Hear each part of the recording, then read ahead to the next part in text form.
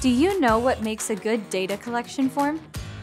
Data collection forms can be a great way to properly analyze your data, but there are some best practices you should follow when you set out to create your digital data collection form. In today's video, we'll discuss the benefits of digital data collection forms, what you should include in yours, as well as a few tips to keep in mind along the way. I'm Sissy from Jotform. Let's begin.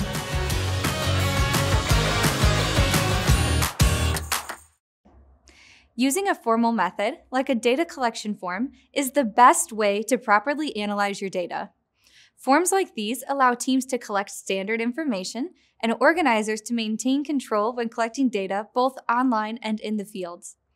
There are several major benefits to using digital data collection forms, especially when it comes to understanding your data and ensuring that it's reliable.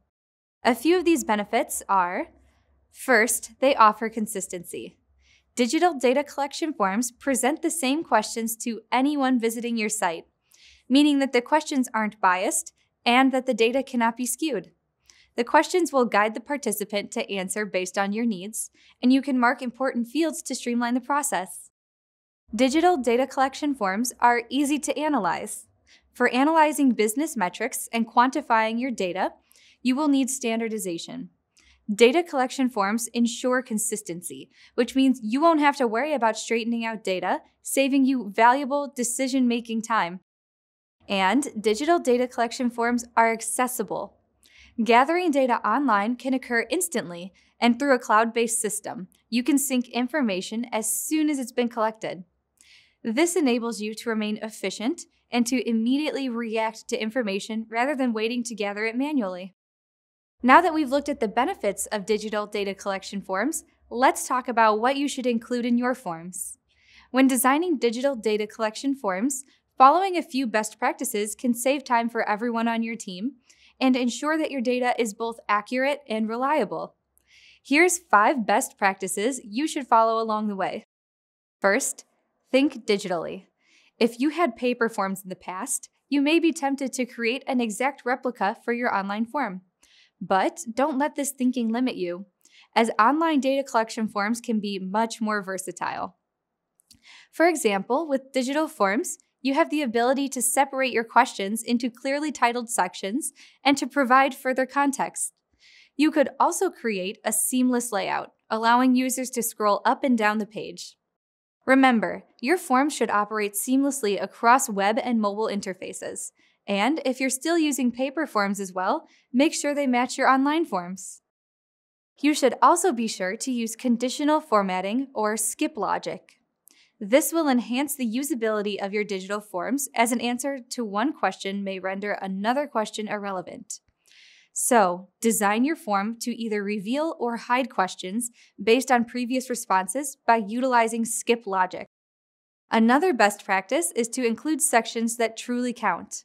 Your section should focus on the type of data you're looking to collect, as well as the overall goals of your organization.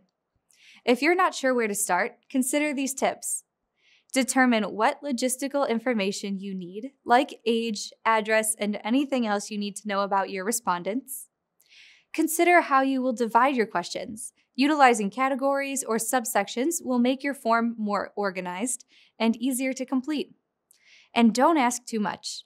Only include what's necessary for your data collection goals.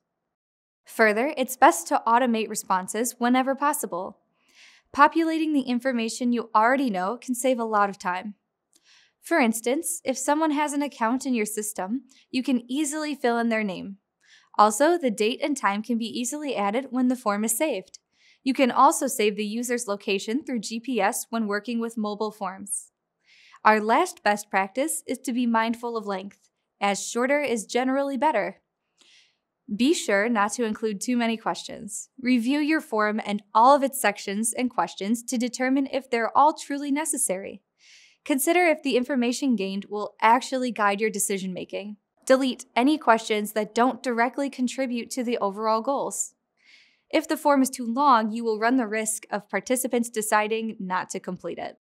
Before we wrap up, let's do a quick recap. Using a formal method like a digital data collection form is the best way to analyze your data, as it allows you to react to real-time information instead of waiting to gather it manually.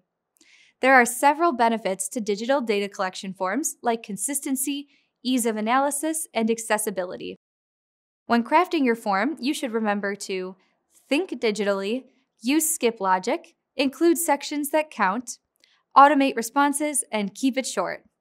Again, I'm Sissy from Jotform, and thanks for watching. See you in the next one.